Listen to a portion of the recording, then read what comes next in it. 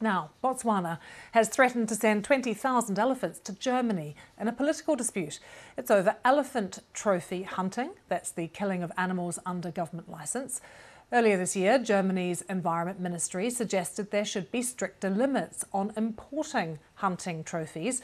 But Botswana's president told German media this would only impoverish people in Botswana. He said elephant numbers had exploded as a result of conservation efforts, and hunting helped keep them in check. Just to remind you, the country is home to the world's largest elephant population, more than 130,000. It's already sent thousands to nearby countries. Let's talk to Dan Challender, who is a conservation scientist at Oxford University. Dan, what did you make of this offer to send thousands of elephants to Germany? Well, I think the president of Botswana is seeking to highlight the high cost of conserving megafauna species, including elephants.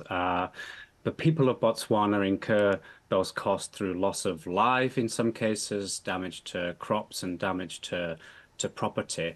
And I think the idea of import bans from European countries stopping trophies coming in from Botswana and other countries is increasingly a diplomatic issue. And it's because it's something that is deeply emotional to the people of Southern Africa and is very important to them. And I think it's important that we consider the high cost that people pay to conserve and live alongside species such as elephants. Is part of the solution sending elephants to other countries, though? Because I think some have gone to neighbouring countries like Angola. Yeah, I think that's very much part of the solution. The idea that elephants would come to Europe is less realistic in my opinion.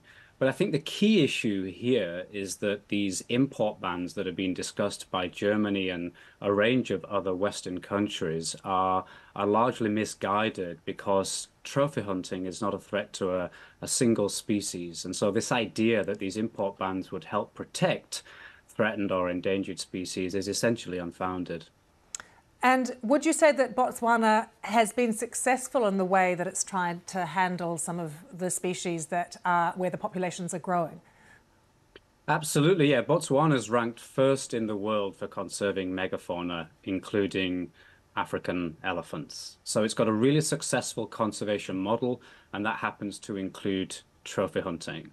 And I think it's worth highlighting in that context that Germany, the UK, other countries that are thinking about putting in place import bans on hunting trophies, all these countries manage their wildlife in much the same way.